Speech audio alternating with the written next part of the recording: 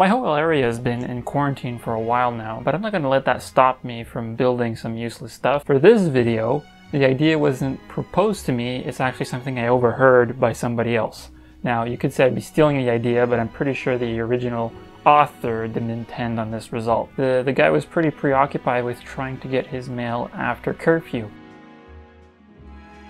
which is an interesting priority. But this is a citizen in need, and we're going to build something to help him out. Alright, let's go figure it out. Okay, let's make sure we understand the problem clearly.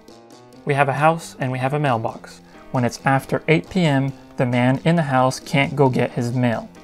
But Tristan, as long as he goes on his property, he's allowed to go outside. Okay, shh, he doesn't know that, and therefore it doesn't matter. So, it's nighttime. Our buddy here is angry because his monthly investment statement is in the mailbox and he was planning on reading it with popcorn to bed. What do?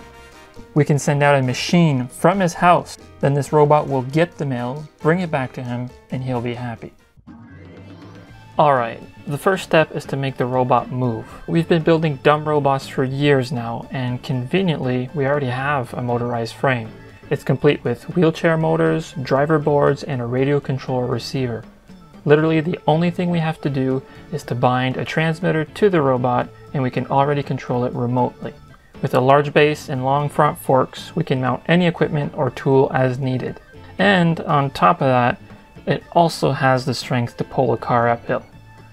So that's cool, I guess. Now here comes the most difficult engineering issue. How do you get the mail? If we take a look at these mailboxes, we realize they come in all sorts of shapes and sizes. So we need a general approach. Let me ask you a question. What is a common feature between these four mailboxes that we can use to our advantage? The post. That's right, the post is the same, unless you're in Florida.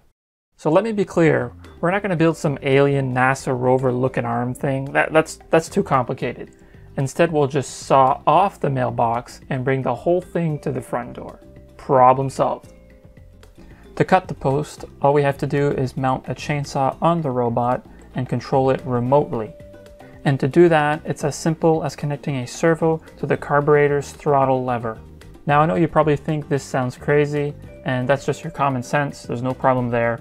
But if I were you, I would just throw that in the garbage for the rest of the video because we're doing some creative science.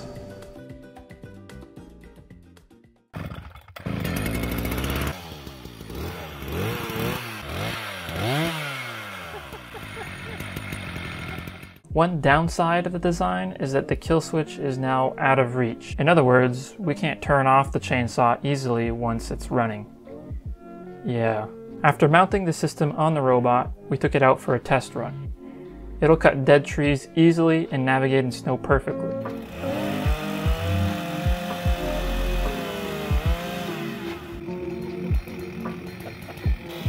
You might notice that the tree falls on the robot. That's fine. We're missing the final piece, the arm that will grab the post. Let's suppose for a second that this broom handle is an arm that is fixed on the robot so it can't move. This log is the log that we're going to be cutting down. Now the problem is the robot needs to move forward to cut the log. If this arm is fixed and it's holding onto the log, then the more the robot moves forward, the more the log is going to be pushed back and we're not going to be able to cut it in the first place. So we need to find a solution where we can grab the log and at the same time go forward to cut it. So our solution involves two important parts. The first is the claw that uses an actuator to close two pieces of steel together and clamp onto the post. The second part is a rail system. The entire claw assembly rolls backwards if it's pushed. So what happens is the robot grabs the mailbox post, then slowly inches forward with the chainsaw running. As we get closer, the arm assembly moves backwards, leading the post directly into the cutting zone of the chainsaw until it's fully cut through.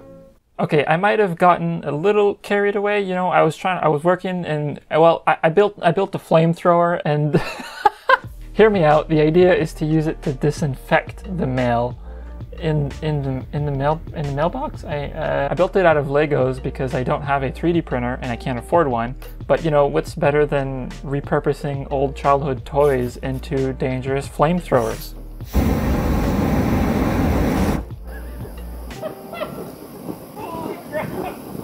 It uses a pressurized 2-liter soda bottle to activate some pistons, and it's completely independent with a radio control system, but I won't go into the details because I don't want to get into legal trouble. Alright, it's ready, it's done, the whole thing's mounted, ready to go. Let's go take it outside. Oh.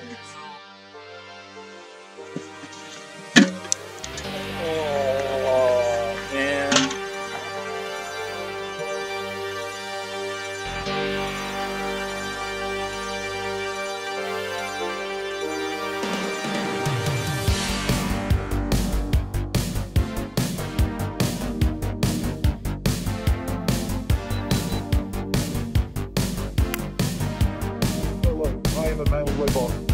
How are you?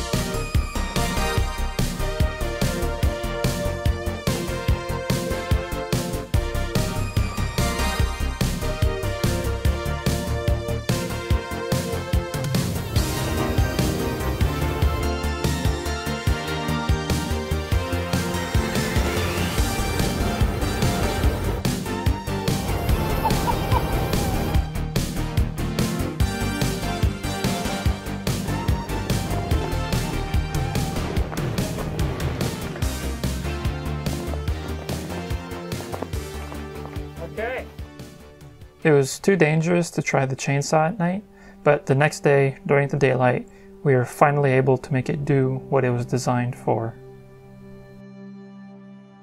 Let me just say this first. For the guy who gave me this idea, here is your robot, and also this is your fault. Have you ever had a hard time getting your mail after curfew? Have you ever worried about disinfecting mail you received? Do you want to stay on your couch and get hand-delivered mail straight to your door? Then take a look at our new revolutionary mail robot. It has an all-wheel drive tank system to travel in any condition.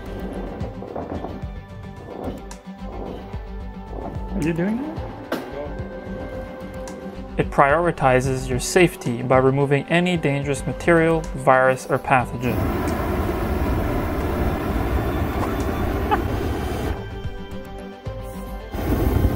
It is the most advanced mail fetching robot in the world. But let's not just talk about it, let's see how it would get the mail for you. In the initial stage, Mailbot will deploy and make its way to your designated mailbox. Once arrived, it will use its disinfection system to sanitize the mail. It then uses the highest precision tools to operate and It then uses the highest precision tools to operate and acquire the mail efficiently.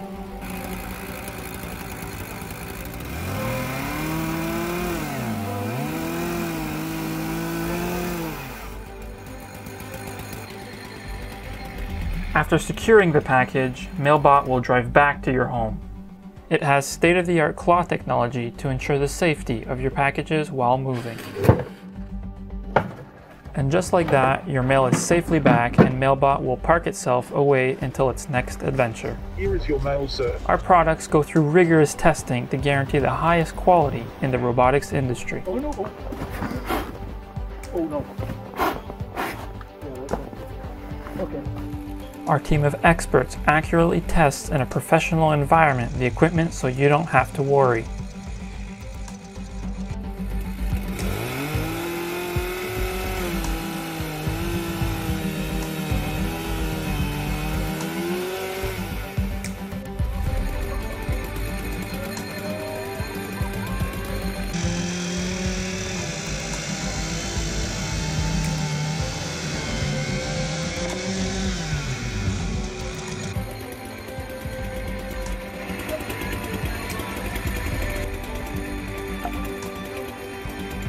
To purchase one, just contact me directly and we'll begin the deployment process to get your very own Mailbot.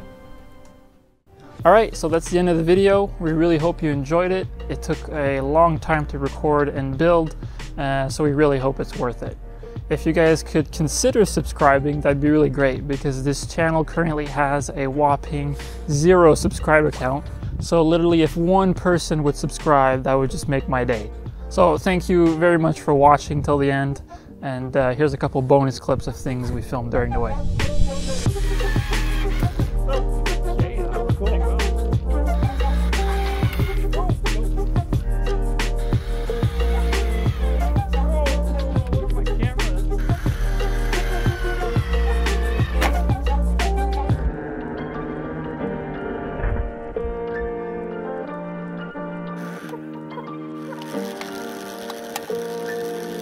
Split it in half.